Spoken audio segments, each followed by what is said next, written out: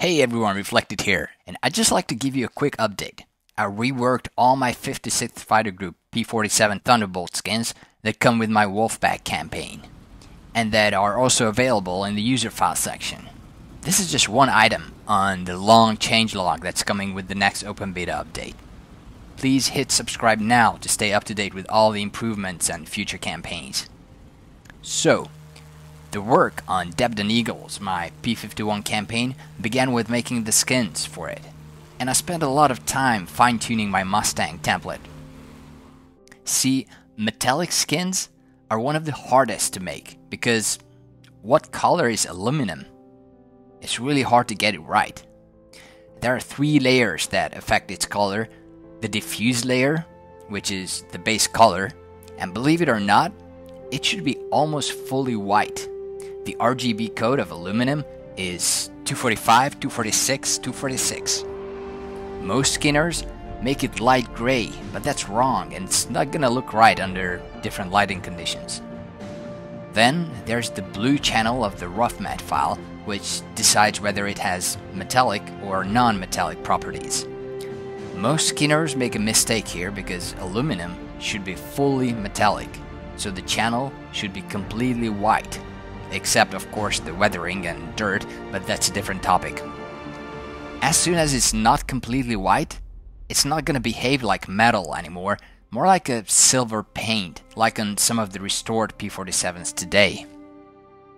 And then there's the green channel that affects how shiny the surface is.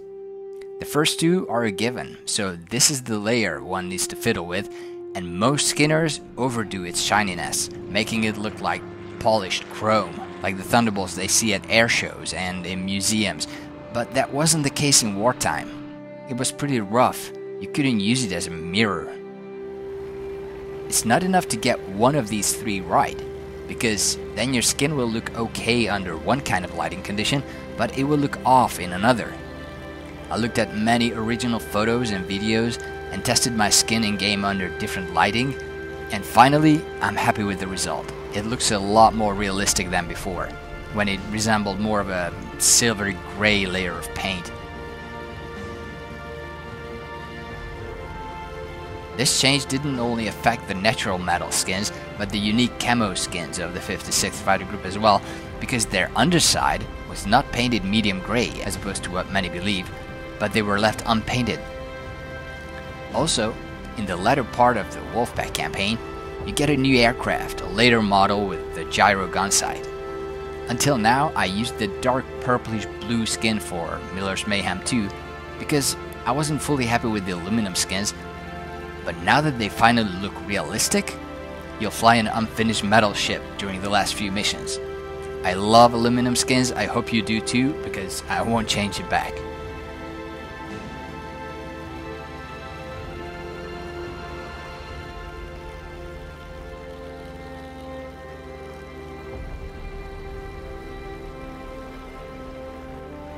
Alright, don't forget to subscribe for further updates. See ya!